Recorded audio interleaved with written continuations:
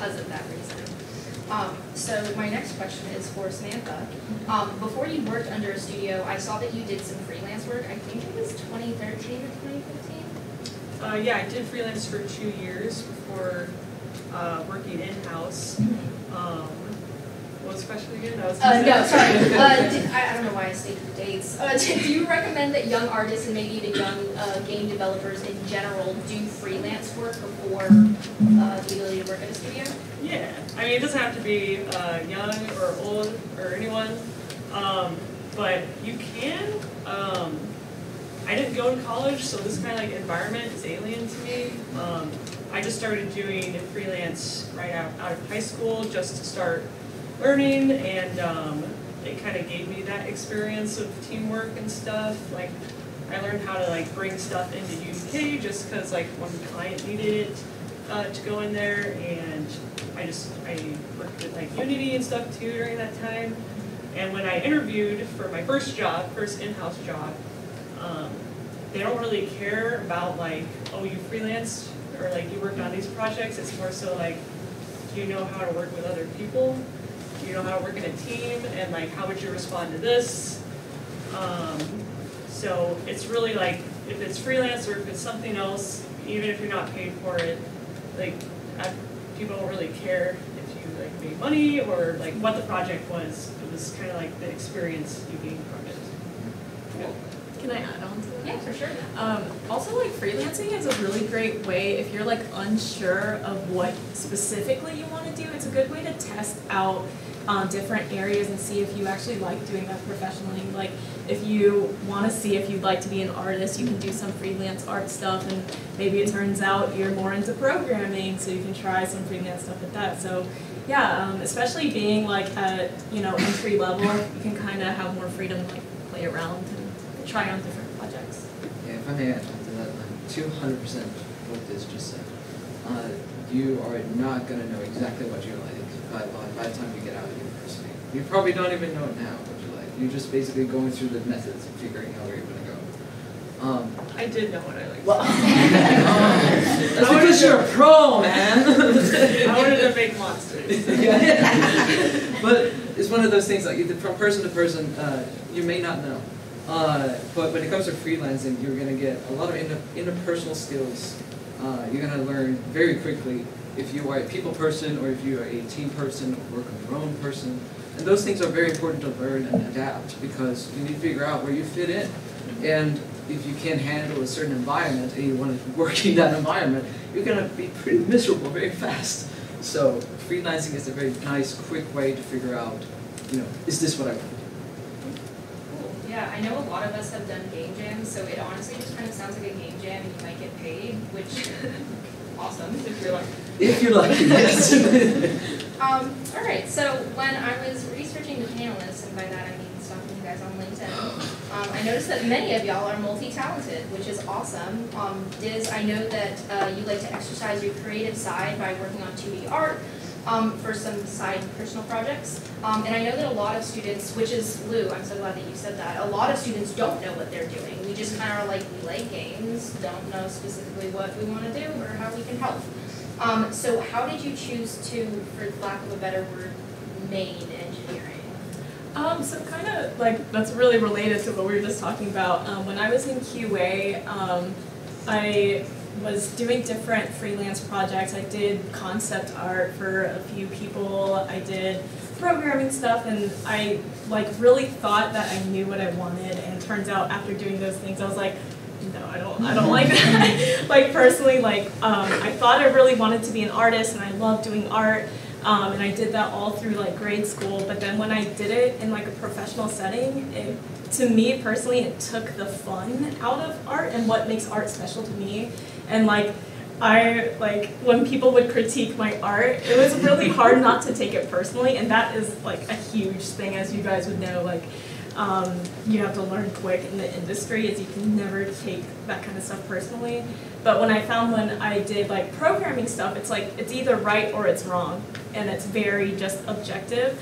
And so it was easier for me to like get around the critique, because I'm like, okay, you're right, it doesn't work, let me go back and fix it, rather than like a subjective like, oh, that doesn't look good, you know, you want to defend it. So personally, what worked for me was programming, and so I stuck with that, and yeah, I'm happy with it, so yeah.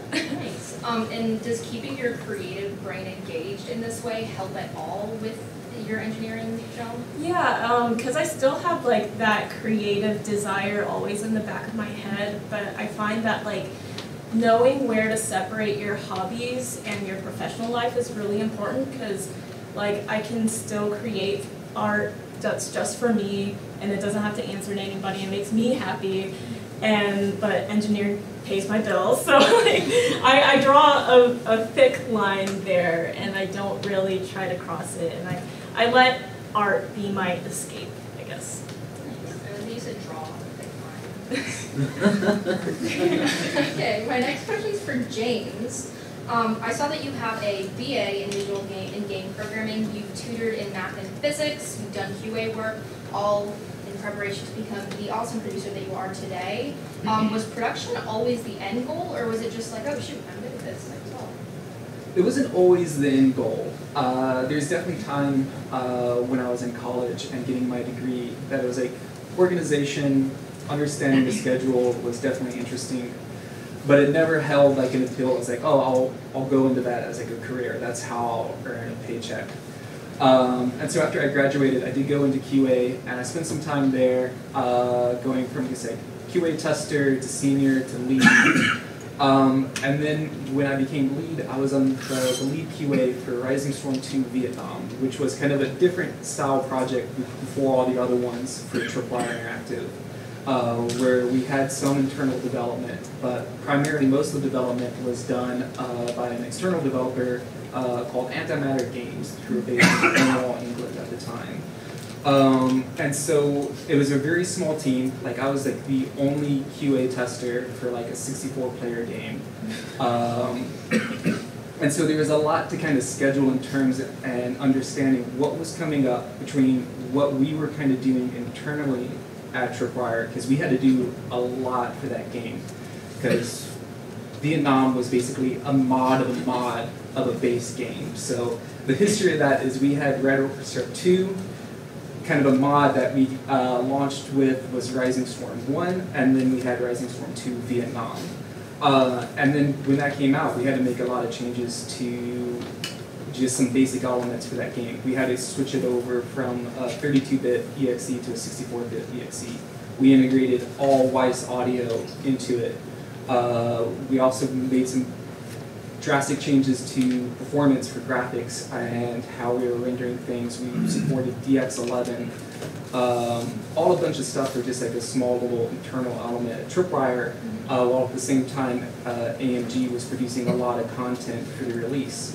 So with that, I had to start kind of working heavily with the producer both at Tripwire and at AMG to start understanding how I will be able to start effectively testing this without getting overwhelmed, and at the same time, since I'm the only one who's testing it, I'm not slowing everybody else down by like getting them bug rewards.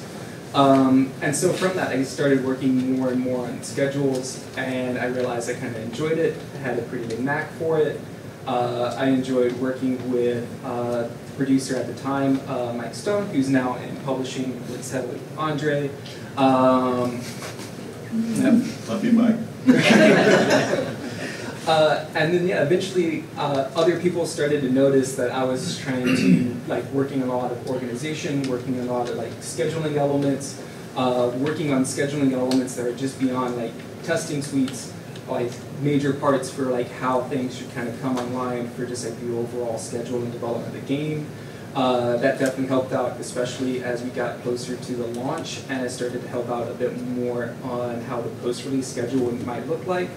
And then eventually people were just like, you should just move over to production.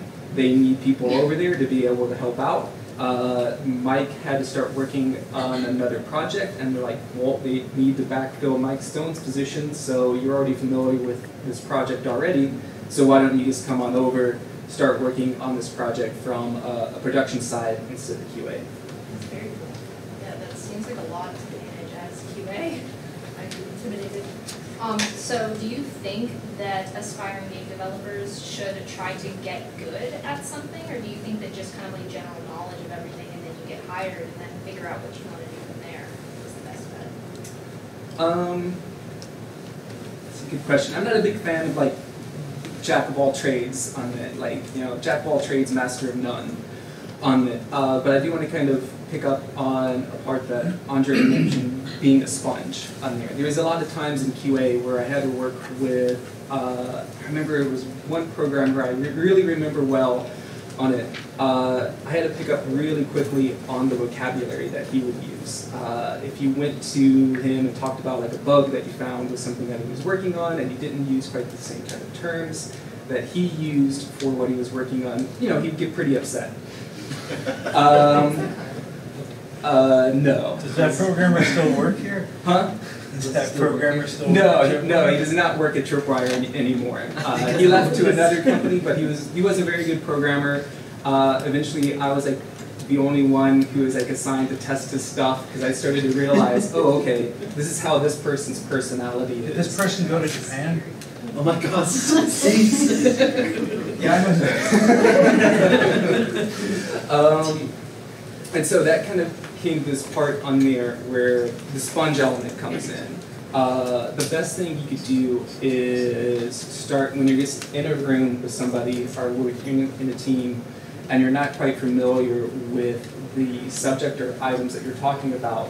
The cool thing with game development on there when you're working on these teams is the same words will come up again and again and again on it. So you just kind of have to kind of sit there, learn how to listen, remember what they're talking about, and eventually you kind of start getting it. You know, it's like you fake it until you are it.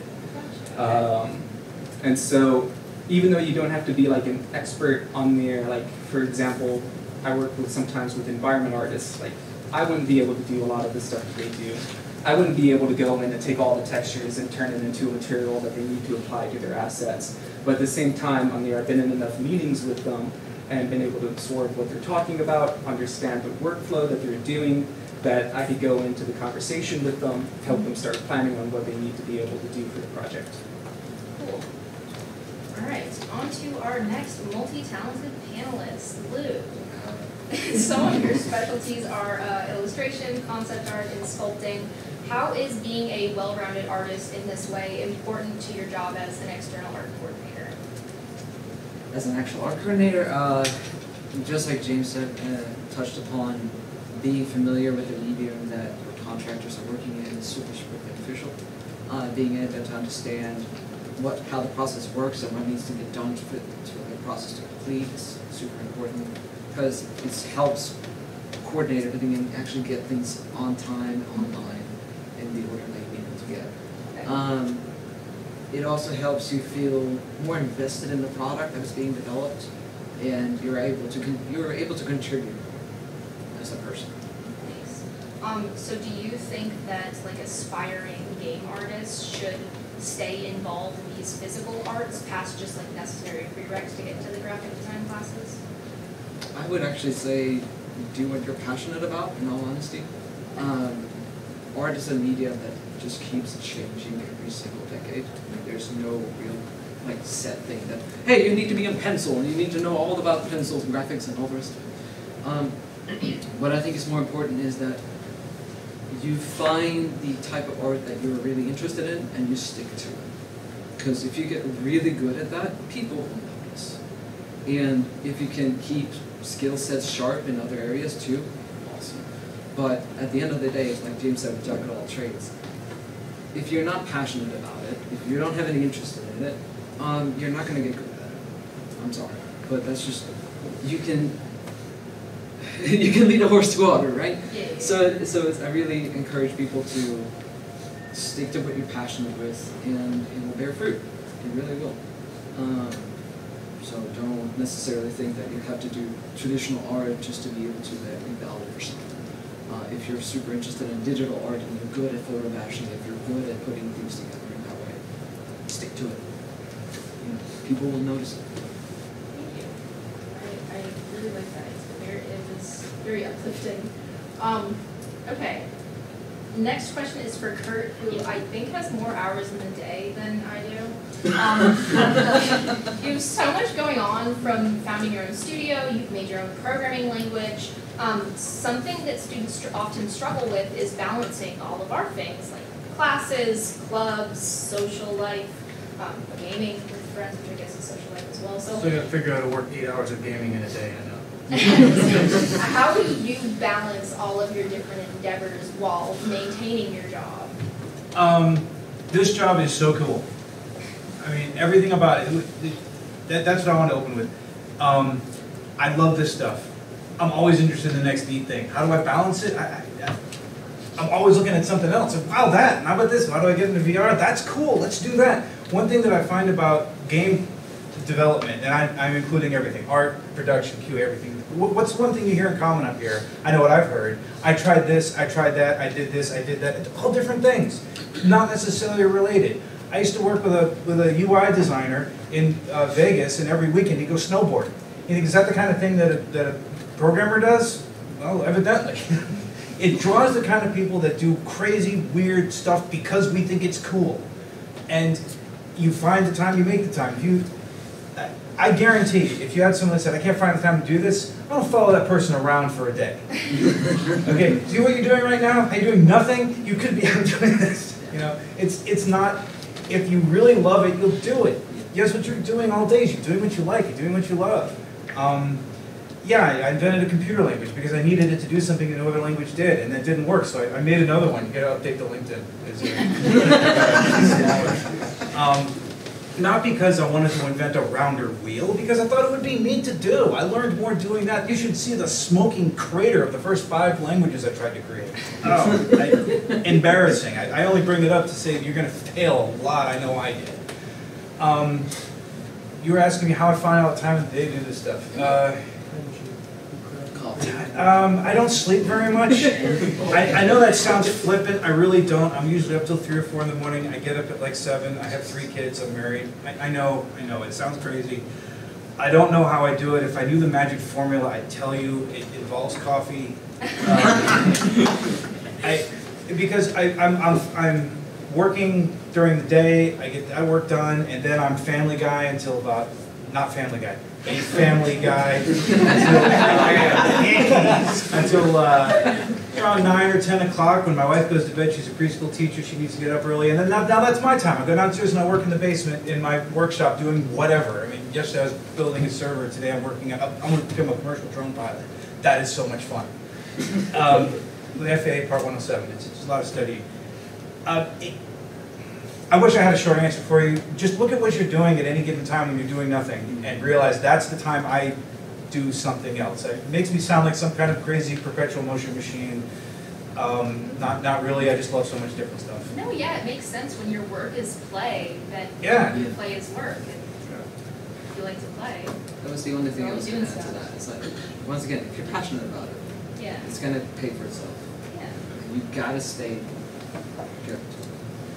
Kurt obviously has tons of it. I could go on. You got to fill up I love talking about this stuff and about what how you get into it. And that's what you're here for. Is how do I get in? How do you get here? Yeah. I've been there and I wanted to be here and I'm here now. It's awesome. You want to be here. And it's the secret. It's not hard. The thing I wish I'd known before I started, you didn't ask me, but I had an answer, and that was how easy this is. It's not easy to do. It's hard to do. It's easy if you love it. You get into it, you do it, and then you get a job doing what you love. You go into an interview, it's obvious. I can tell you within 30 seconds of interviewing everyone, we're going to hire them, we're probably going to hire them, or we're definitely not. That's the direction you go, and it's passion, 100%. Show me what you've done. You can program games, show me the ones you program. Oh, I've got this level, okay, you're done. Here's the 5 games I worked. None of them really work, but these kind of, hey, that's interesting. So follow-up to that wasn't on your... Follow-up? Yeah. Keep But going? just personal question, I'm sure it's helpful for everybody else, which is 4 hours of sleep, your work is play. Yeah. How do you avoid burnout? Do you just not get burnout? I had an answer for that 10 years ago. I used to work on 14th Street. I lived in Kennesaw. I did that for 2 years. I did that commute. And what I would do is I would do all of my mental work in the car while I was driving. I avoid burnout because I really love to, I don't have to convince myself, oh, I love this. I really do. I find challenges at work, puzzles and games. I love games and challenges. Everything to me is a challenge. How do I make this better? How do I go faster? This is good, but how can I make it better? It really interests me. And everything, I'll see a traffic light and think, how could that traffic light be better with this traffic light? You know, you find the challenges, they're there. You know, it's just, make it different. Yeah. No, Of course, I makes burn out sense. doing the same thing every day. Everyone would. Be different. That definitely makes sense. Thank you for that. Really? Yeah. Work is play. It just sounds like I'm For talking here. realsies. They Okay. know me, by the way. This is not unusual. Wait, that's not unusual. Yeah. That I talk too much. I feel Sorry. you, don't worry. It's It's all okay, me too. I was waiting so patiently for you to tell me. My next question is for Emily, which if y'all didn't know, Emily is a former Panther. Woo! Okay, and when you were a Panther, and you kind of briefly mentioned it, you studied biochemistry, which is not one of the 3 game majors that we have here. And I know that there's many Panthers who, both in this room and outside of this room, they're phasing out one that I'm in. Someone else do it how you're in. They kicked me out. Yeah, I just talked with my advisor. Anyways, how do you have any advice for your fellow Panthers who might be in the same spot as you, where they're not in one of these game majors, but they do want to work in the game industry? So my life is pretty hodgepodge. Like Lou said, connections are extremely important. That's the only reason I have this job. I went to college, I wanted to go into art. I told myself I would never get a job or make money doing that because it's a completely saturated industry. I did like art circus modeling as a hobby, and I dropped that when I went to college. I was pretty miserable through my major. I bartended to pay for college, miserable doing that. And like as a Hail Mary, put out a bunch of applications to game studios because I'm like, well, that would be completely different. That would be like more fun. Managed to get an interview, somehow did well with that, but like honestly, connections are extremely important. Network as often as you can, like meet people, talk to people, like learn from other people. If I didn't know Tom, one of our producers, I wouldn't have this job. And it doesn't really matter what background you come from, you can get a job in the industry as long as you keep putting yourself out there and you talk to people and you're constantly learning. Like I did a tech support job before I got hired at Tripwire, and I think that's what helped me because I was able to learn.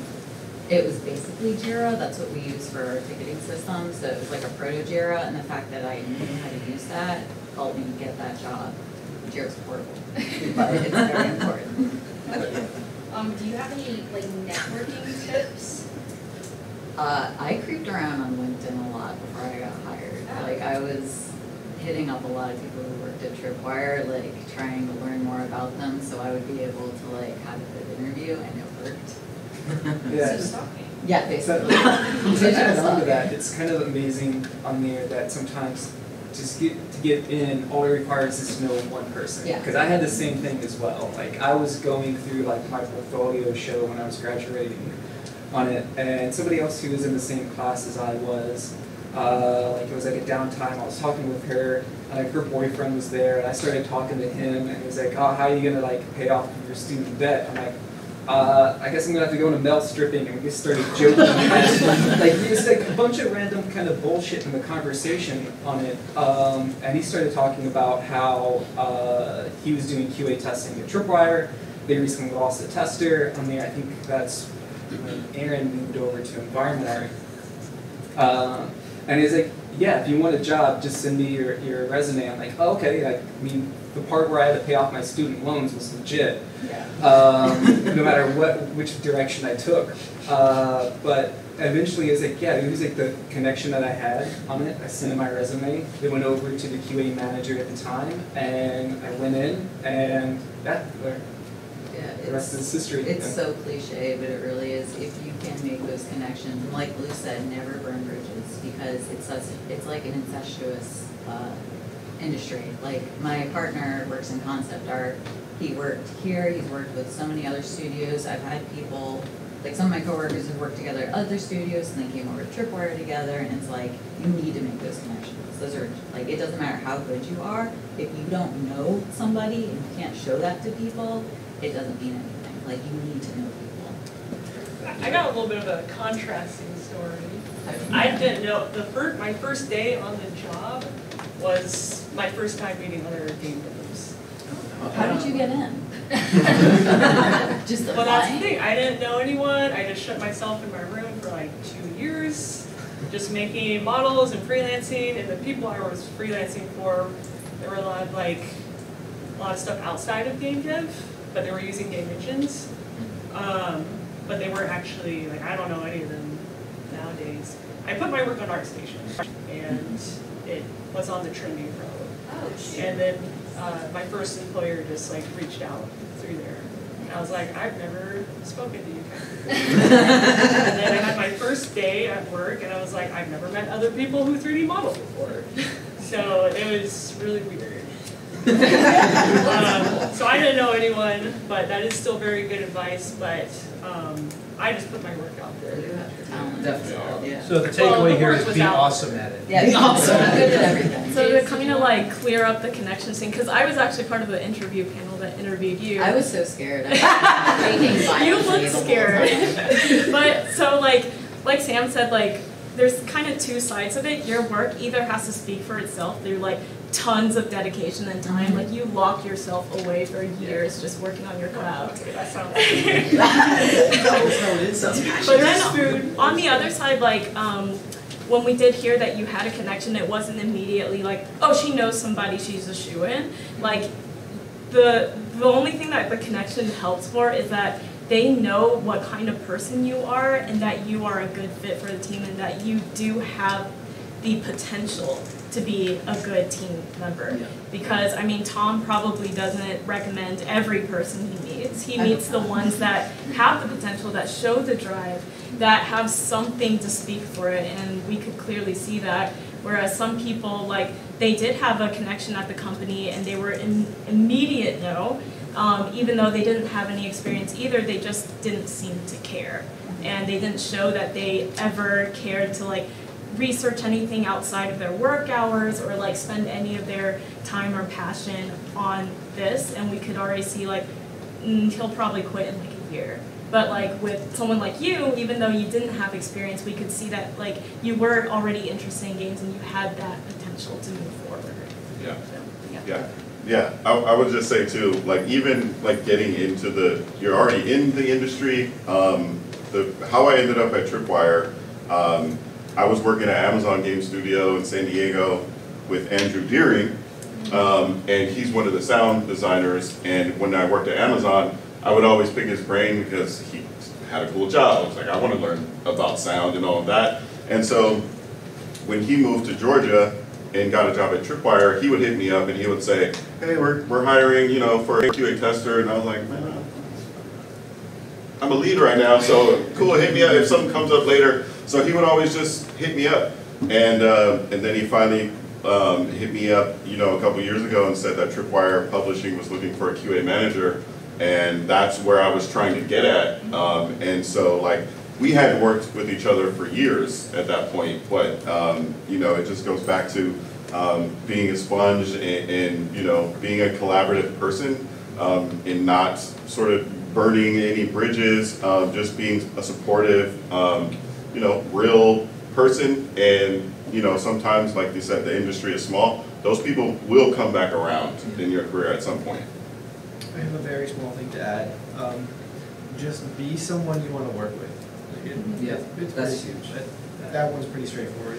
Yes. It correlates to a lot of what they're saying. A lot of times that matters more than your resume. Yeah. Yeah. Like Yeah. if you're in an interview and they can see like that is not someone I want to work for, they don't care how much experience you have. Yeah. Like it's a no.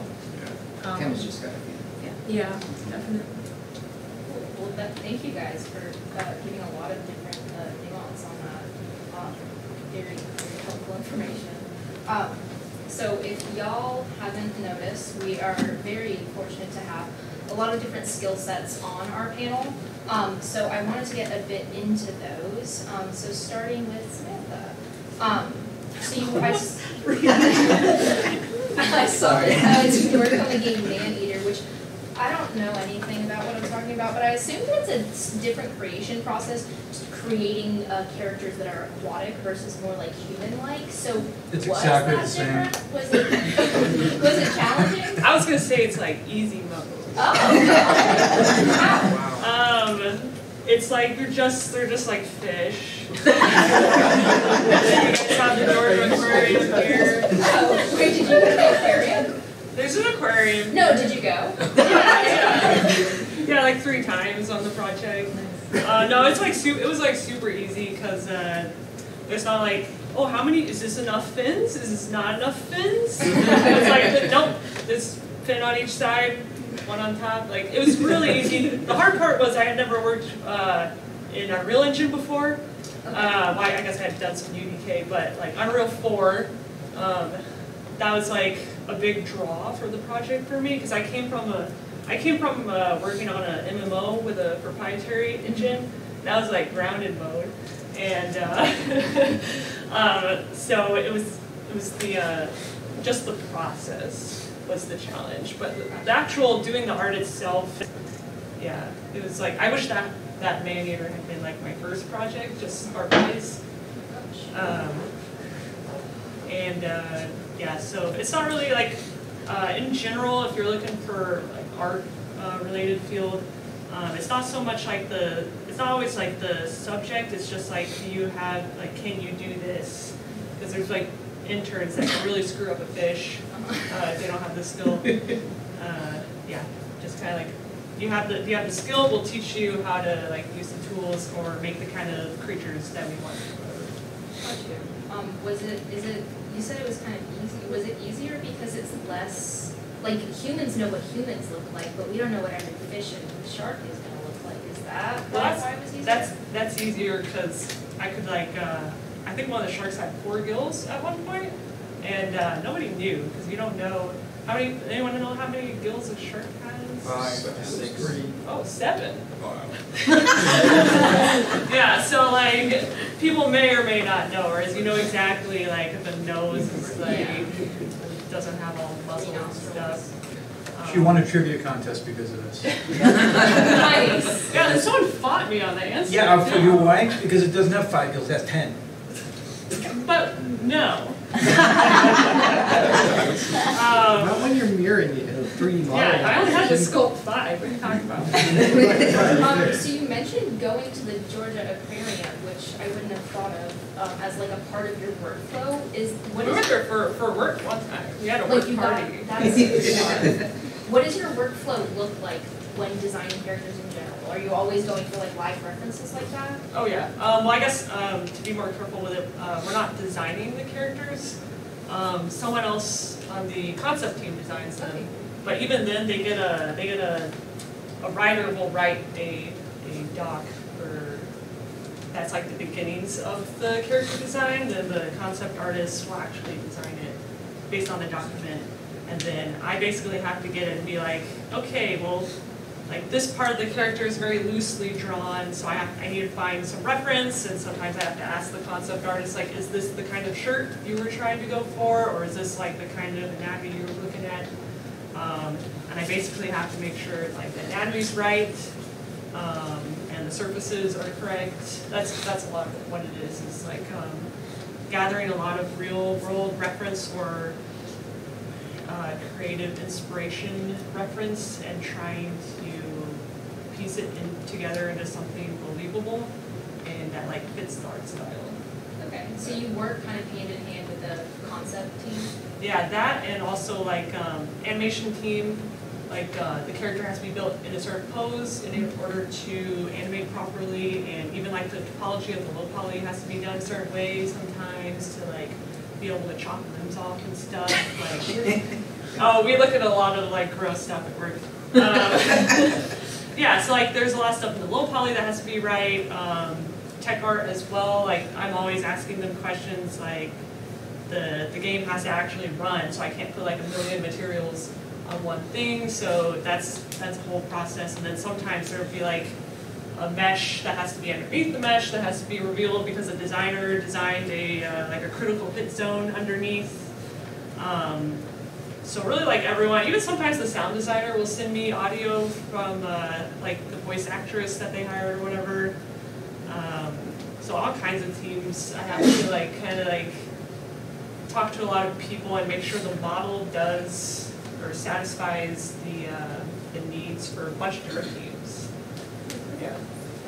I am not in that world at all, so that was very, very interesting. Thank you. Next question for James. You specialize in a bunch of different, you specialize in different production methodologies such as Scrum and Agile. First, what is the difference between these two? Between those two, they're not too much of a difference on it. Right now, like overall, those are two going to be like the buzzwords that you hear in terms of trying to schedule a project.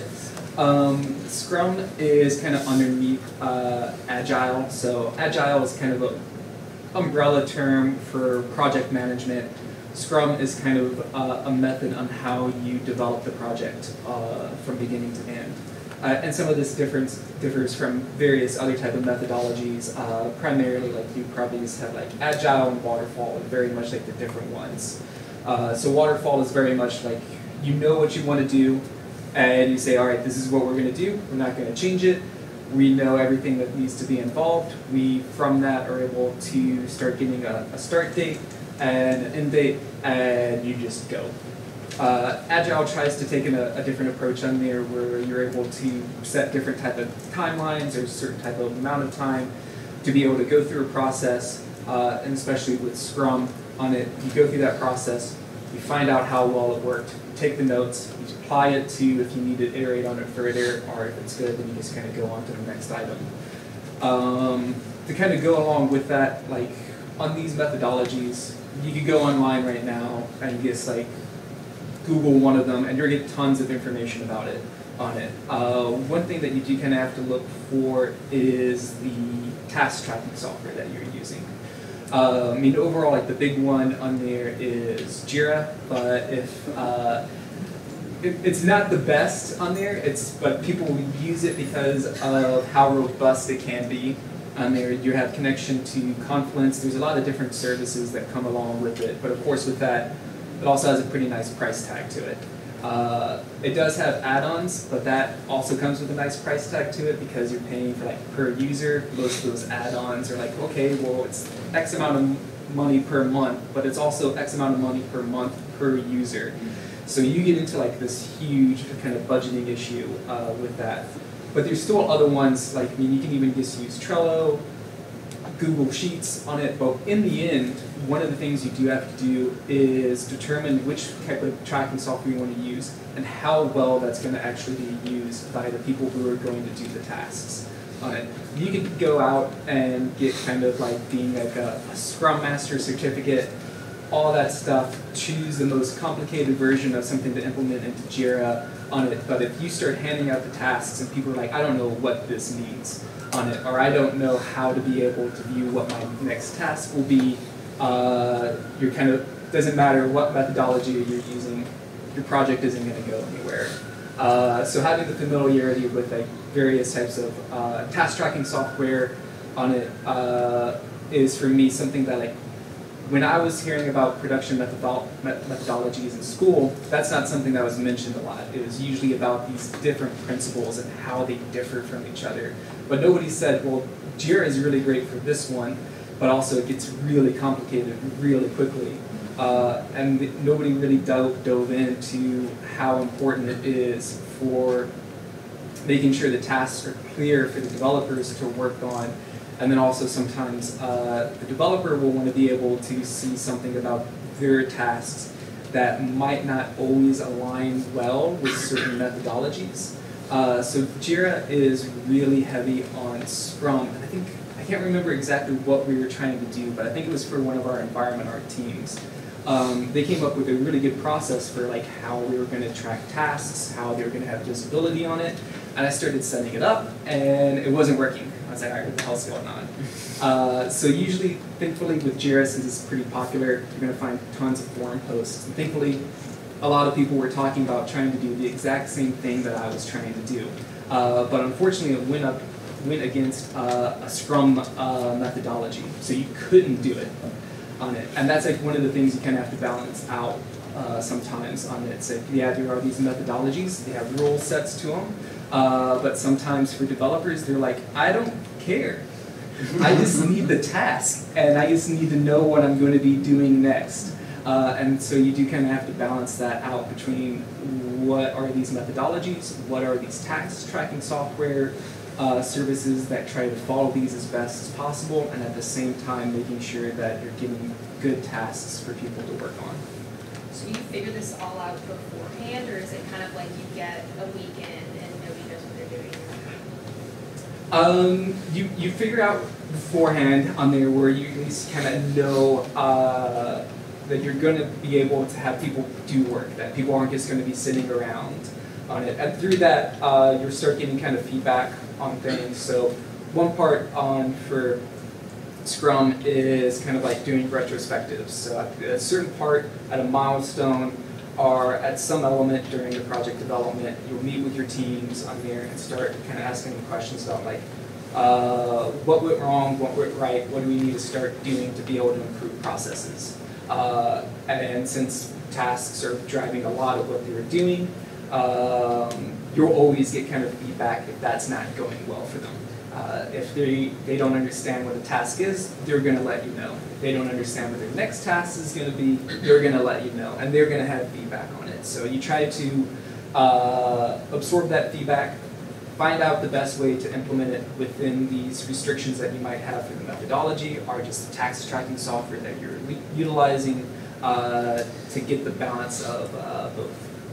Cool. Thank you for bringing us into that world. That was a lot that I did not know before. My next question is for Diz.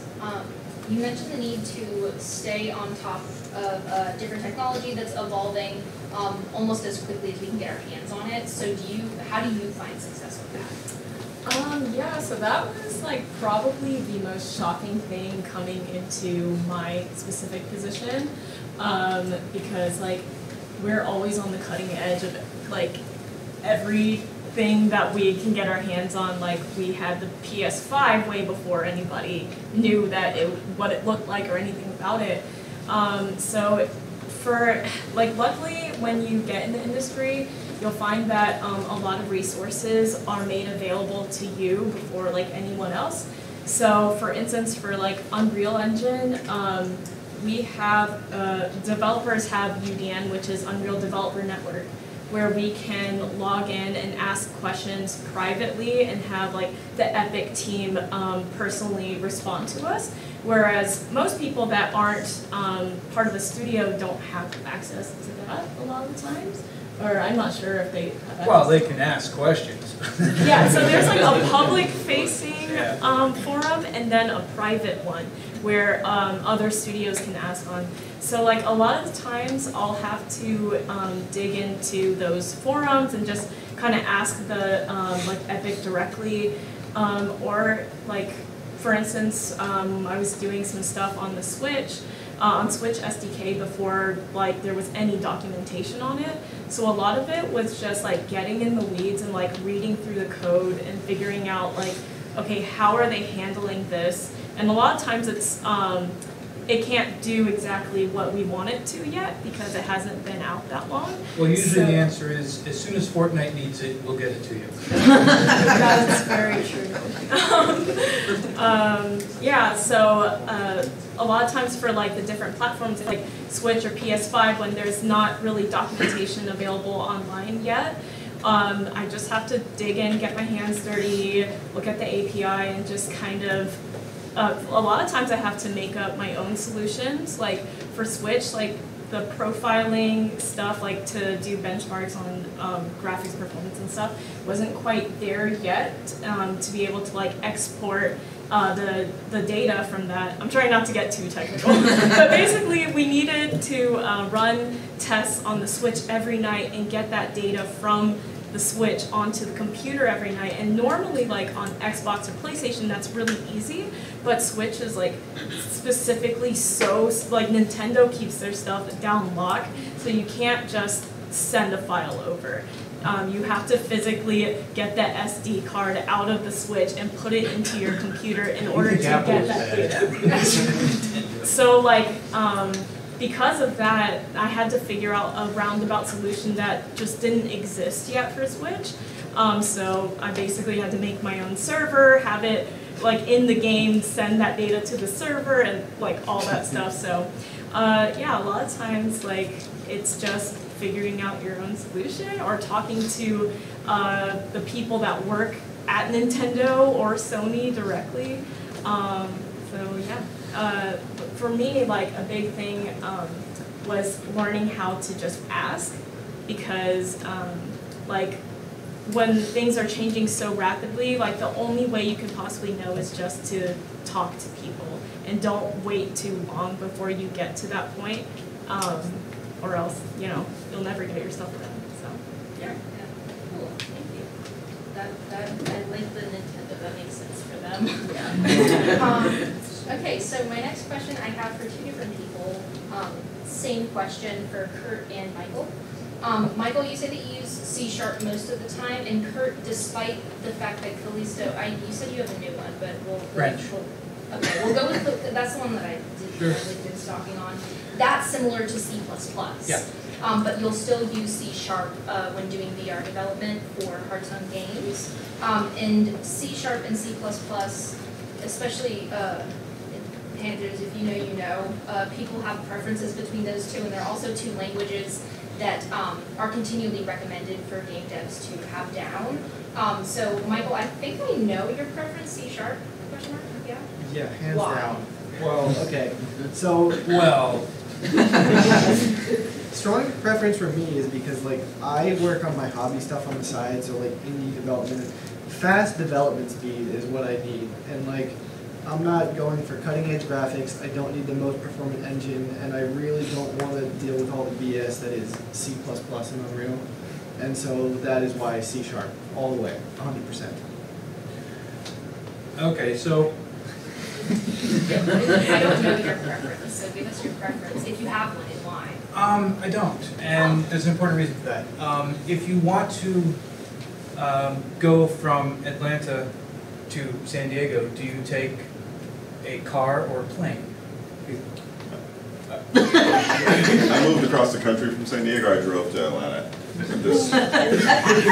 don't know if that helps. But it probably hurts. I did too, with 2 dogs. Oh, yeah, 1 dog. Yeah, my wife took the minivan, you're driving the truck. Okay, so it's a bad example. It's a really slow plane or really fast car. The C++ and C# are different. They're two different things for different. C++ is a compiled language. It goes right down to the bare metal. It goes really fast. It also lets you blow things up with spectacular ability. C# is an interpreted language that is compiled when it's run.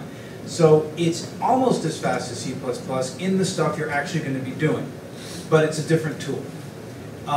They're really code words. C# is code for Unity, and C++ is code for Unreal. So when you say I'm programming in C#, what you mean is usually I'm coding in Unity. C++ is, well, I'm probably coding in Unreal game engine. Those are the 2 big game engines that are used.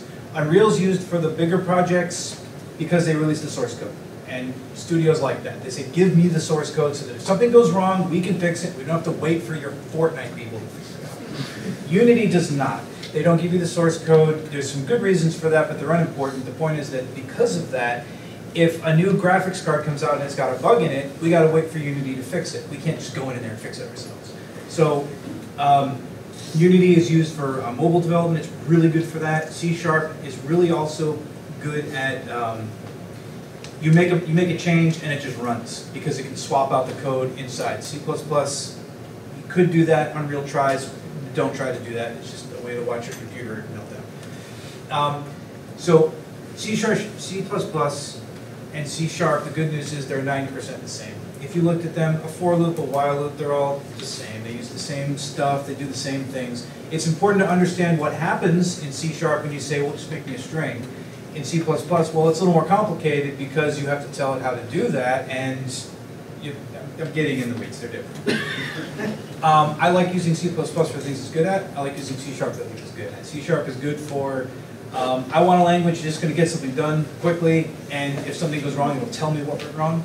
C++ is for when you have to use it, and it's going to go something really fast, and when it explodes, maybe you'll get a core dump that's useful, probably you won't. That's pretty much the answer. He's right. I mean, there are different tools for different jobs. Like, since working in Tripwire, I've used C#, C++, Python, like PowerShell files. It's really whatever you need for that situation. But like, I still just can't get over how elegant C# is. And yeah, God, I hate saying that Microsoft did it. and he's right about like you know, it's synonymous with Unity, but I wish they would update their C# version because there's reasons that they don't. But like I keep up to date on some of the stuff they do, but I just don't utilize it because I do mostly game development or game adjacent stuff. But like some of it looks really nice and we need it, but they don't give it to us. It's a fair question. If I could use either, I would use C#. Okay. I know a lot of people on the team who made C#. Sorry, I'm old. They're really smart. It was really good. Am I supposed to stop talking now? No, you're good, sorry. This side is getting I'm close. outstanding. Yeah, so I was gonna say this sounds. Supply me the stream too. So, what do people here think? Who, show of hands, who prefers C#? Some background on why Yeah, I it said, does, right? 'Cause- some background on why I said, if you know, you know. Yeah. So the two game majors that are not being phased out are game design, game development. Uh-huh. If you're game development, you learn Unity C#. If you're game design, you learn Unreal Blueprints. So us trying to merge together Right. is sometimes a little difficult because the design people love Unreal and yeah. Under the hood, Blueprint will generate C++ code and then compile it. In your Unreal 4, they said, oh, it's going to be great. You will take all your blueprints, we'll return to C++, we'll compile it really fast. And that blew up in their face. It doesn't work. But Blueprint's fast enough to do what it does. As long as you don't do stuff every frame and you learn how to cache results, Blueprint works just fine. C#, there's actually Blueprint-like stuff in Unity, last I looked. There's a plugin for it. I know the guy who made that, and then they bought it from him. No, it's a good thing. It's a good thing. I like C# a lot because of, I mean, I give you technical reasons. The reflection is built in. When something, what? It's so nice. I'm just every time. Keep stating. JIT compiling means that you can swap out modules without having to recompile. I love it. The module support is extremely good, and it always works when you call a module here. It works the same on all your platforms because they have a great standard. Yeah. Okay, I can go through the reason why C++ is awesome too. Hate it. Hate it. Do you guys recommend that student devs learn one over the other, or just whatever you're comfortable with and then try to Here's the thing, you learn one, as I said, and I'll stick to this, you know 90% of the other. You really do. Algorithms and algorithm, learn those. I would say start with what you know. That's dumb. Learn what you're comfortable with, whatever you're working on now, learn that. What? I would say know what your scope is, because Yeah. if you are not ever gonna get into the weeds of like needing like complex custom memory management or like engine level stuff, The really fun stuff. like if you're not Kurt level excited about that kind of stuff, just don't waste your time because Yeah. you will waste a lot of time and energy and it won't sink in and you won't grasp it and you won't make the games you want to make. Whereas C#, if you have a game idea and you want it done fast and you don't care about that engine level stuff, just go with C# and make it in Unity. Just because C++ and Unreal Engine sounds more impressive, if that's not the job you're going for, don't waste your time on that. Yeah, the more I'm thinking about this, C#, Unity, learn that. Learn C++ if you have to, if you feel that there's a need. If you want to do something, you think it'd be cool to learn how this works, go learn how it works. If C# does your job, do that, is what I think. If you want to go in AAA, you should learn C++ and Unreal. If you're going to be programming AAA, you need to learn C++.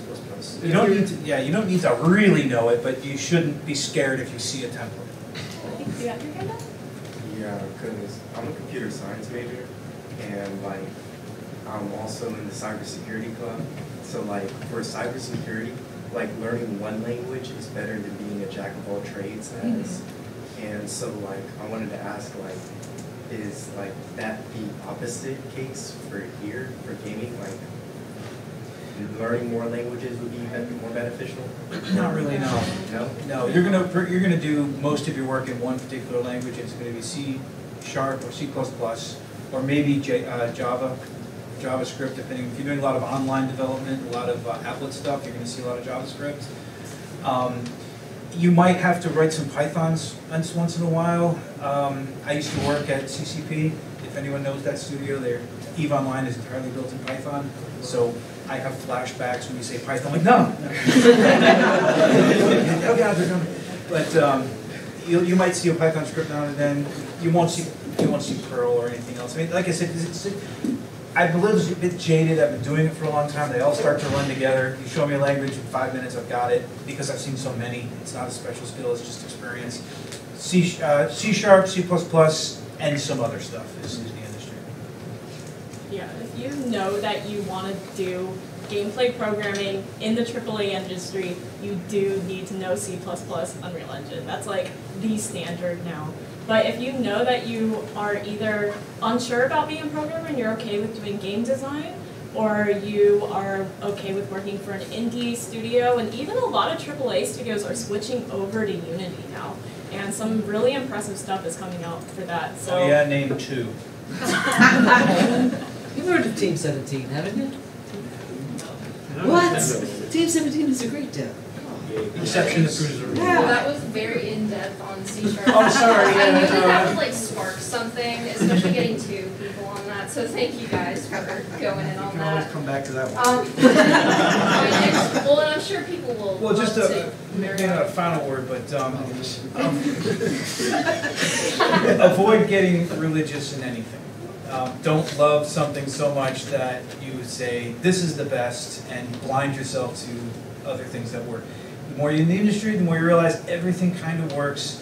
Do what you need to do, accept that there's 2 or 3 equally correct answers, and your team's going with this one. Don't be passive aggressive. So be adaptable is probably the best.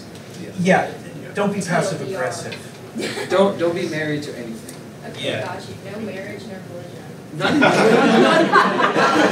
but that sounded terrible. Message. It's the old trope of like, don't be married to your work. If someone critiques it, or you have to switch gears or anything, you have to be adaptive. Yeah. I mean, I spent the last 8-10 months working on a project that was dumped overnight, almost literally. And they said, this is good, but we're going with something else. And you know what I said? I said, okay. Because, Adaptable. because I learned lessons from it. I'll bring that work onto the next thing I do, and it was the right decision. Put yourself in their position. They had a superior solution. I said, well, you're right, it is a superior solution. Let's go with that. Let's get to it. You know, Michael knows all about it, because I'm talking about it. So it happens. It really happens. I mean, it still stung a little bit, but it makes sense. You'll learn. We also, it just stings a little bit more because we transitioned from C# to C++. That's the nail in the coffin. Thank you again, guys. Very in depth. I'm sure that people would love to. Again, people would love to geek out with you. So if you guys are willing to stay, I'm sure that there's people who want to. Am I talk willing to about talk that. more? My next question is for Andre. So accessibility is something that people have become more and more aware of in the games industry. So much so that I think that it was even a criteria for best indie game at Southern Fried Gaming Expo this past summer, I think. As a champion of diversity and accessibility in not just video games, but the spaces where games are made, obviously accessibility is very important, but why is it important in video games? I think it's important because it's if you're not intentionally thinking about like accessibility when you're developing games, you're unintentionally excluding a large amount of people, and so games are for enjoyment. A lot of people that don't even need accessibility options use them, it's one of the things that really got me thinking about accessibility. I met someone who was a producer on a game we were working on, and he couldn't play the game. And that kind of struck me as like, why? Like, this doesn't make sense. And so from that point on, I felt like I was always going to have accessibility in mind, throughout my career. do you have any tips for young developers to, because I mean, we're still learning the basics, Yes. so that's an awesome goal to get to. Is Yeah. there anything that we should be considering when we're making our level of games? Yeah, I think, you know, having a diverse group of people work on your game, and thinking about the not only accessibility in making sure the game is playable for everyone, but also inclusive design. You know, I'm not going to name games, but I've played games where characters look like me.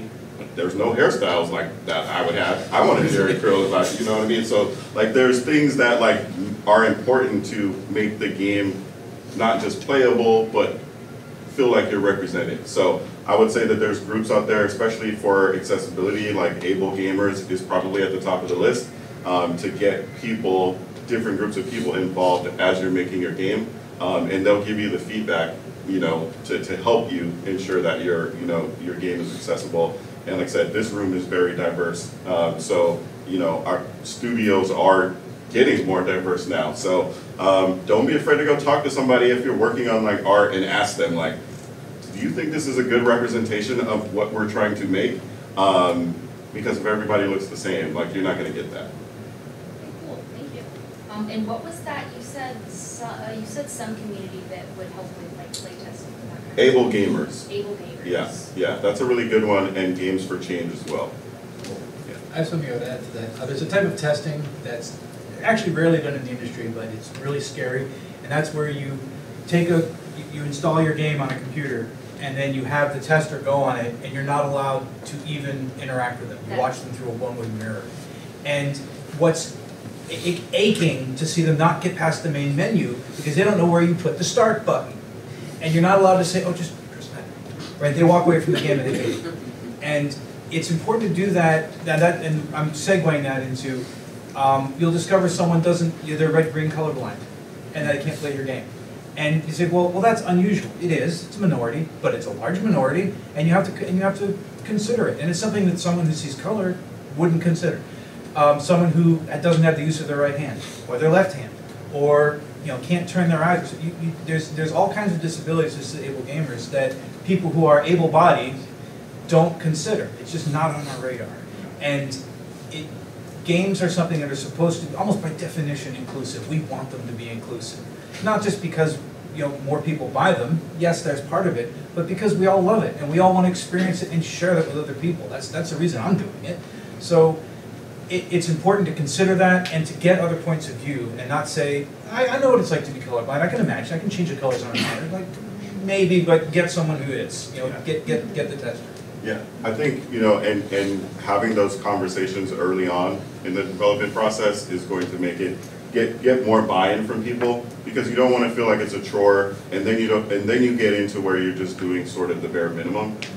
So whether you're working in QA, if you're a production, if you're an artist, and you have thoughts about accessibility as you're going through, like bring those up with people. That's a really important part. Don't be afraid to speak up about that and make sure it's known if you feel like the game isn't accessible. And that gets the conversation going. And like I said, doing that early on is really where you're going to get buy-in from the development team. Yeah, because if you tack it on, it shows. Yeah. That we made the game and then we painted it pink and now it's for girls. Yeah. I heard that once 10 years ago. It's awful. And it's like, no, you have to. From the very beginning, if you don't make it like for color blindness, or this example I'm glomming onto because it came up once, it feels like you tacked it on, and it's obvious that you did. Like the accessibility menu. Communication is key, basically. Yeah, bake it in from the beginning. Consider it from the beginning. And reminding them, like, yes, you bring it up in the beginning, yes, on it, but at the same time, those features may not be some of the first features that come online for a project. So always constantly reminding about accessibility it will be important. And not only that, but the part about how people will know if it's like tacked on at the end on it, the developers will also know that it's tacked on at the end, and really hate having to do that on top of everything else that they already built things on, and then you want some type of system change to it. Like, well, we already did this, we should have been doing this from the very beginning, you're now making this much more complicated, and you're also not making it as like a good example for the end user either. Just throw a task in Jira and tag it like every other day until it becomes becomes an annoyance for people. I'm like, I'm gonna keep doing it until it's, you know, it gets done. Nice, well, thank you for sharing that. I think that that's something that if we can start considering at like this stage of development, it's Yeah. something where the, well, I don't want to boost this up too much, but like, part of the future of game development. Absolutely. So It is. hopefully we keep pushing that forward. Yeah. Okay, James, this is my last like big boy question, which is for you. This is this is actually a question that was taken directly from a Panther Deviant, which is that's what we call ourselves, Panther Dev, Panther Deviant, right? I like it, I like it. Okay, so the question is, the Tripwire game that stands out, and this is not my words, I'm quoting, the Tripwire game that stands out to me the most is Killing Floor 2 because it came out in 2016 and was continually updated for over half of a decade. What factors go into choosing to update a game rather than creating a sequel, and how has the studio retained interest in the game for so long? So I can only answer this question to a certain point. I did the testing for Killing Floor 2 up until pretty close to the release, and then I was moved over to the Vietnam project. But I did have to do a bunch of post-release support for RS2 Vietnam. One of the big items on there is, and this is going to be really business-like on it, which some people may not appreciate as being like the first opening statement. They want to hear about how people think the game is really cool and we're always going to make it forever because people love it. But one part is the return on investment on it. The amount of time and developer time that you're spending on the project for the updates, you're going to be looking into tracking that. That's where, for the production part, knowing how long people are working on the project, tracking their hours, how long they're working on tasks. So you can properly determine, okay, when this update came out on it, like how many people came onto the game, how many people, how many hours were they on, did they purchase anything from the marketplace, are they still purchasing kind of items on there, and is it enough to be able to sustain the development team for continuing on with updates on it. That's also along with what is needed overall for the company as well. So eventually, like, you could have maybe a successful game, you could have a successful post-launch schedule with updates, but at the same time, that doesn't always completely defend you because eventually everybody knows that it is going to die down eventually. And so you might have to end it a little bit earlier to be able to help feed the next big project that's going to be able to take the company for 5 or 7 years past that. And so yeah, it is kind of, the way I describe it sounds make it sound like a little brutal, cut and dry, but we do try to like balance it out between keeping something alive for the players as long as possible.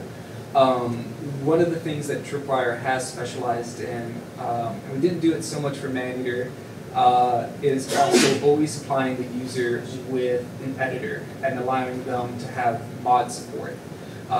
We did that really big for KF1, RO2, the Rising Storm games, and also KF2. So that was something that, for our company on there, has always been a big element on being able to, not only are we trying to provide good updates that the community will enjoy, they will enjoy playing the games and the updates that we do, but we also get them kind of engaged by like, hey, these are the tools, these are the assets on there that we were utilizing. We made this editor especially for the community on there to be able to generate their own content. And yeah, we do sometimes kind of survive off that content as well because we will release a server, people will be able to spin up their own server, put their own custom maps on there or maps that are just from the community. I mean, I think right now for like Rising Storm Vietnam, like if you go on there, the servers that are up, they're probably almost all running community content on it. So it's right now, it's really a community curated game. Like if you go on to Steam and launch it up. Cool. I think that's a good point about allowing people to edit it as well. Yeah. A lot of the people in KF2, myself very much included, we're fans of the game.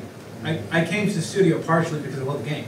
I have over 5,000 hours in KF2, and that's not because I was testing it. We love the game too. So when we released it, we don't just make stuff because the cynical thing is if you keep buying it, we'll keep making it, right? It's not just that. we say as long as we can make stuff that we ourselves enjoy, we make and we love these cool cool guns and new levels and new stuff, that we keep doing it because we can keep it fresh and fun. As long as we can keep doing that, it's certainly easier than making a new game, right? So there is that aspect of it, but that is a large aspect of it. Yeah, I wanted to We're add, fans. That's basically, first of all, I'm so freaking happy we have both Kurt and James here, because they answered this question beautifully, far better than I could have. And that's basically it, right? The passion, and the fact that we are very invested in the IP, and the fans are very invested in the IP, and it's like coming out with you where we feed off of each other in a weird way, because the community comes up with something really cool, and then we'll take that idea and then we'll spin it up further and release it, and then there's this collaborative effort that is really, really fun. Sometimes we'll take the person who made it. So for real, like we've hired several LDs. Yeah, like that. Like seriously, because that passion, like we see it. Like if you make a badass level for your favorite game, then developers are gonna pay attention to it, and they're gonna see it, and they're gonna be like, that is really freaking cool. They spent their hours on that just for fun, and we hired a bunch of people. Because of their passion. And Mike. Like we know another one. Yeah, so it's just like, that's also a large part of the reason why the IP has been around for so long, is because not just the developers are passionate about it, but the community too. And we think that's very important. Yeah, we do hold like a lot of mapping contests on there from KF2, Killing Floor 1, we get RO2, amazing RS1. entries. Yes. A bunch of those games, so we always try to drive that type of community on there where there are map modders on it, and we're like, yeah, okay, these are definitely people who are like really showing off their talent. We'll create it to a contest, and then we're like, okay, the top 3, like we'll bring your game, we'll make the map official. You could actually get your name in the credits. Your name will also be there at the launch screen as the map loads, and so you start to get that notoriety. I mean, also we pay too. That's true. No, a fun, happy example is we had a video creator, Octobo. I don't know, I'm probably butchering his name. Octobo? Tiago? Yeah, his username is like Doctobo or something. Dr. Octavo. Yeah. He did this amazing video. He's an amazing individual that we've worked in for a long time. He's a long time KF fan. And he did videos for fun, like for the community, for a long, long time. And we kept looking at him and going like, that is really cool what you just created. And we reached out to him, and now he's part of our team and actually does a lot of our trailer work, if not the majority of it. Because he is passionate and he is really, really into it. And we couldn't ignore it. So it's like, I keep hammering about this, but if you get a drive, you can do it. Like, you just keep at it. Does anybody, because that was a good question, does anybody have anything else that they want to add to that? Because that was the last big boy question. If not, I have a small boy question for everybody. All right, small boy question time. Okay, so like I've said a bunch of times, we're very fortunate to be learning from a wide array of not only industry experience, but skill levels, or not skill levels, skill sets. So I have a final question for everybody on the panel. I'll start with left to right, Kurt. What is a quick piece of advice that you would give to students who are looking to work in the game industry, whether that be just some expectations, a list of things that we should be doing, or maybe just like loving words? Or what was the last thing? Loving words. Loving words. Because that's what I thought you said. I thought you mispronounced run and spear. So what I would say is, first of all, do whatever it is you're doing, because you think game design is game design? Game design is this. It's all the other things you do too. I said at the beginning I started as a mechanical engineer because they made me pick, right? I love doing all kinds of different things. And I love programming as a hobby, and I didn't realize it could be a career. And I was like, you can do this for a living? Well, okay, cool, I'll do that. You know, forget HVAC. And working on it, well, okay, I do that in my spare time working on engines, but the best game designers, game programmers I've worked with, I've had the privilege to work with some amazing people of all different skill levels and talents. Is that the best ones always do something else. They always have some weird hobby, and sometimes several. This one happens to be, Bill happens to be a chess master. really? Okay, well, that's not too far off. And this guy over here does parasailing. You know, it's like, not him, someone else. That all of these other interests are what feed into being a good game developer, because making games is all about making those experiences as a game. That's what a game is. It's taking you away from where you are and putting you into a world that you want to be. Well, how do you know that unless you've been there, unless you've lived, unless you've tried it? And I know very few people here probably landed on Mars, but you have to do that kind of thing. You have to do similar experiences and research and understanding to bring that kind of experience to someone that's plausible and go, oh, this really is what it's like. And that would be my advice: is have lots of interests and pursue them. Don't worry, they'll matter. They'll come up, especially in an interview when you find out that, oh, you're a glider pilot. That sounds interesting, and you talk about that. You know, as far as loving words, it's probably harder than you think, and it's probably easier than you think at the same time. It's a lot of work. I know I make it sound like, oh, this is great, just do this. There's those 32-hour debug sessions where you're freebasing caffeine, and you just, what is wrong? And especially as a programmer, why doesn't this work? Okay, why does it work now? You know what I'm talking about. It's just, and there's this really viral video, it's got like 10 billion views on it. I showed it to my son, it's so true. It's like what people think programmers do. And it's just, you know, super techy, he doesn't talk about like a matrix guy. What we actually do: cut error, paste into Google. That is not a lie, that is totally true. When I come up with an error, I take out the most salient text I can think of, and that's exactly what I do, boom. And I get 3 or 4 clues about people who've encountered this in the past. So don't be afraid to do that. Yes, the pros do it too. All right, Michael, setting expectation, whatever vibe you want to go with. Well, can I hear the repeat of the question? Because Yeah, for there's sure. a lot, so. Quick piece of advice you would give to students looking to work in the game industry, whether that be setting expectations, list of things that we should be doing, or loving words. So it wasn't that you talked too much, it's that it's hard to remember all this. Oh, it's that I talk too much. Okay, there's a couple factors. I mean, dedicate time to your craft. I mean, like when I was in college, especially when I wasn't in a relationship, like so many of my hours went to just programming stupid stuff. They didn't turn into games because I have a habit of not doing that, but so many cool little tech demos. I don't know, like example, I think this one was from high school, but I made like a Super Mario Galaxy type platformer type thing.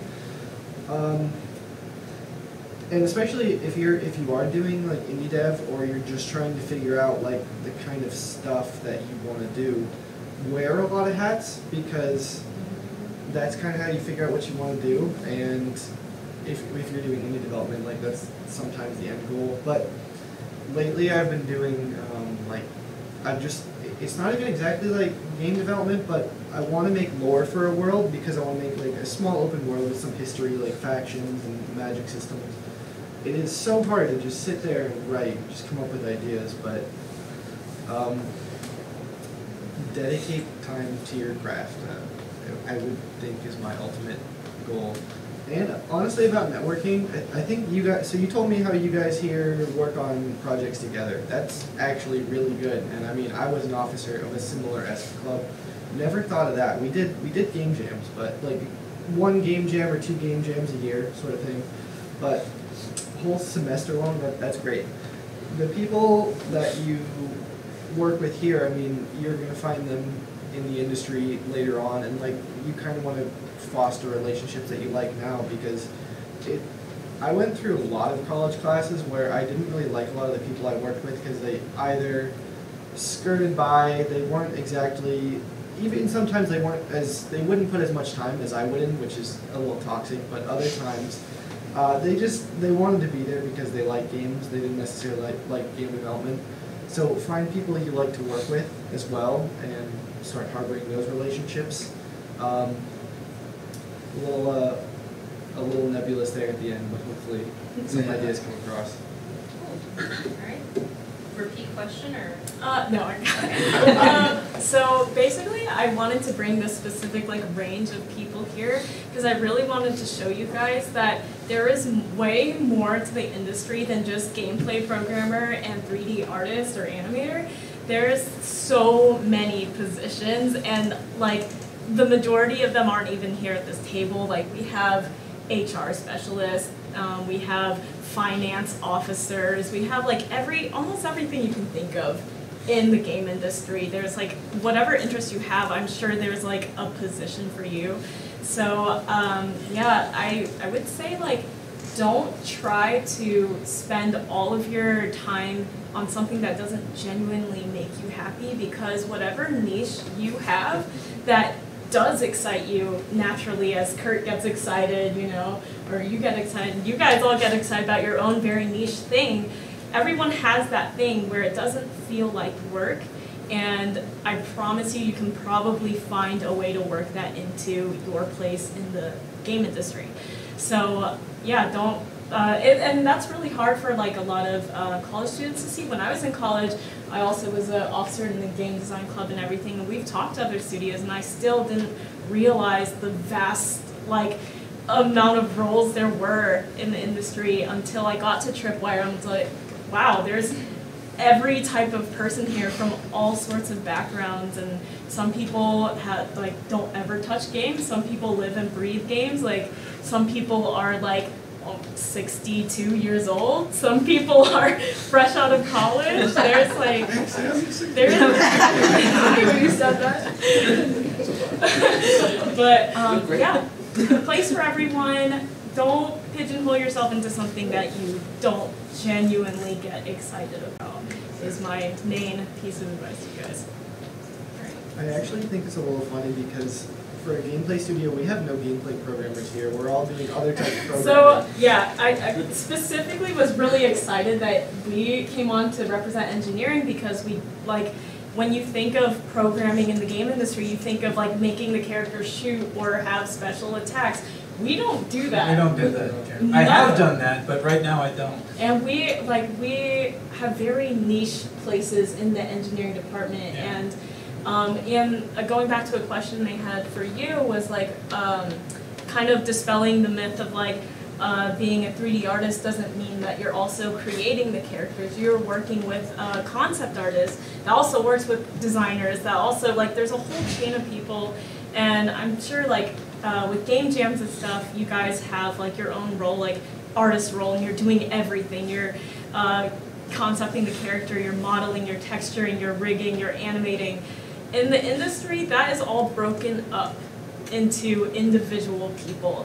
So if you do love doing 3D modeling, but you hate animating or you hate rigging, you can still just focus and put all your eggs into that basket and not worry about the rest, and just master your craft and then find your place in the industry with that one thing that you're good at, you know.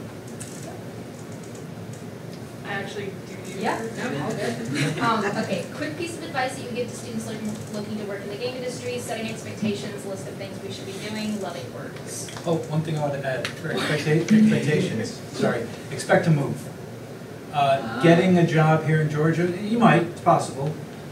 You probably won't. Be willing to move. San Diego, San Francisco, Austin, Across the New world. York, cross country.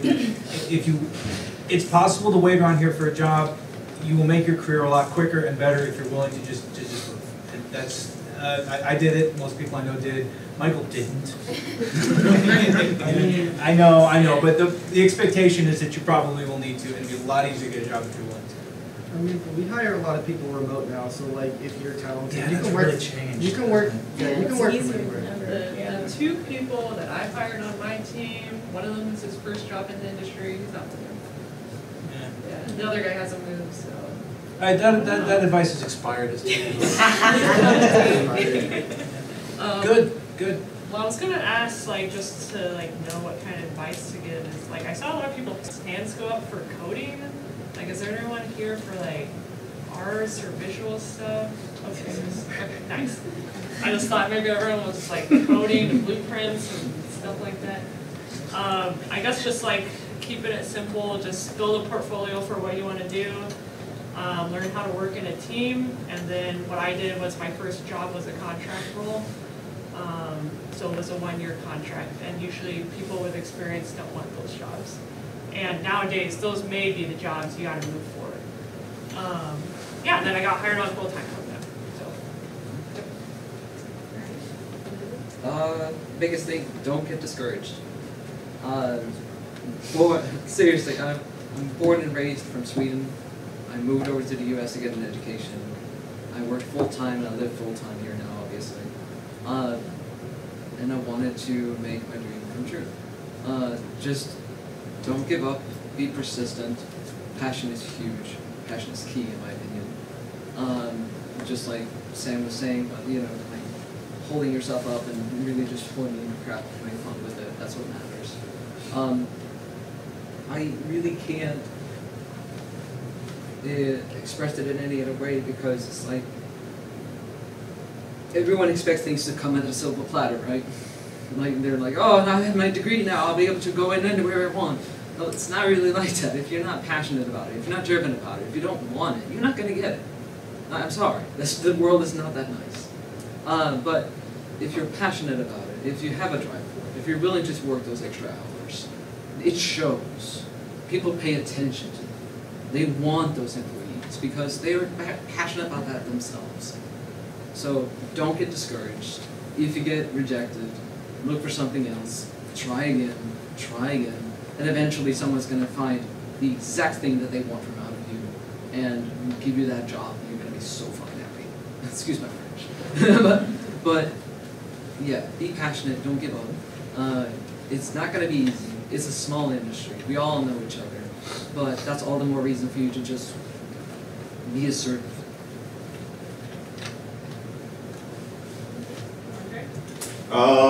Yeah, so as a QA lifer, I know that that's a lot of that's a department or a position that is one that a lot of people start their careers with, and I would say, you know, when I started, I knew someone who just asked me if I wanted to be a game tester. I think I was delivering furniture at the time. I didn't know what I wanted to do. And then when I got in the industry, I started to take it serious. And so if you're an artist or if you're a coder or a programmer, and that's what you want to do, it's okay to get into the industry. Like with QA, bring that knowledge with you. Like talk about that if you're interviewing for QA. Talk about like your experiences and what you know. And once you get your foot in the door, you know, if you're into art, go speak with the artists and kind of, you know, I keep saying it, but like pick up that knowledge from them, and make yourself stand out. You know, be a good communicator, give like constructive feedback, be open to failing, and to learning new things. It is going to be tough. It's definitely a grind, especially in QA. Not going to lie to you, it's a definite grind, but it will pay off. And always just remember, there's a spot for everyone. So if you don't think you belong, you do, and just use that mentality as you go, and you'll be successful. Okay, Emily? Mine's gonna be short. Whatever area of game dev you do end up in, stay hungry, keep reading on new technology, and respond to your pings on Slack or Teams or whatever. Respond to your pings, please. Do not be that person. Yeah, I don't want to chase you. No one wants to chase. Yeah. Yeah, there's definitely that part of good communication on there. I did like a few like shows before where people will come up with their resume on it and you're trying to communicate with them about it and you're like the only one who's talking on it. Hopefully, like since you're all part of this club, on that you're getting that opportunity to be able to like really discuss your opinions with people, get in that practice of being in that kind of conversation mode about being able to talk about yourself and just engage in a conversation with other people. It is a pretty important thing that sometimes might be forgotten. Yeah, nerves always strike. In that case, you know, take some improv classes or something like that. But let's see, another one on there is, I mean, there's always different ways to get back into the industry. So even if you're graduating, you're like, I really want to go into games on it. Games may not be the first job that you get that goes directly into that goal on it. I mean, like, video games are pretty popular. They're going to be here for a few more years on it. So if you happen to get like a job at like doing software programming for a banking service or something like that, games will still be there. Even if you like after a few years there, you still have that drive and you're still looking around to get something in the game industry on it. They're still going to be there. I hope they're still going to be there. I had a lot of my experience in making video games, so I'm hoping that'll be there for a little while longer. I want to fill in on that actually, because that's huge. Like, I started off in science. Like, I did biology, science, all the rest of it for like 6 years. And I was so sure that I couldn't make a living doing what I wanted to do. I was so freaking sure. Everyone else around me was kind of like, oh, but you should try that. I was like, I'm not gonna make it. Are you kidding me? But you have, like, even if you have the wrong education, even if you have this degree and you find out later on that, oh, I should try something else. I should have been this specific thing. Don't shoot yourself down. Keep trying anyway. I had the wrong degree. I took intensive classes and to make it up like a 4-year degree to 2 years instead. Crunched like heck. But it was one of those things that there's no dead end. If you feel like you're at a dead end right now and then, like you're not feeling like you're in the right position, don't fret about it. If you have the drive, it'll be fine. You'll figure it out. Imposter syndrome is a real deal.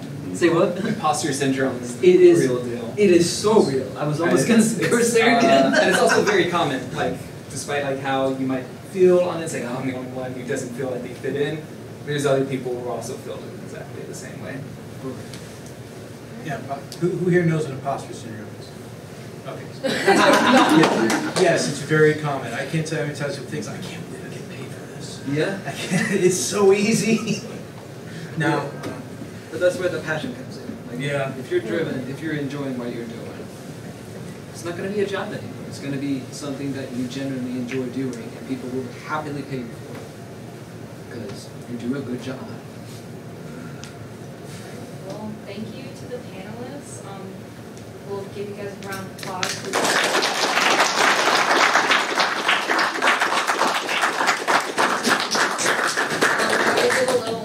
Thank you to Disney for letting me be weird in LinkedIn DMs and thanks so much with this. So yeah, I don't want to force y'all to stick around if you don't want to. I'm sure that people in here have builds of their game that they would love to show for anybody who does want to stick around, but again, so yeah, thank you guys again for coming and for doing such an awesome panel with us. It was very informative. And yeah. Thank you for having us. Yes, thanks for having us.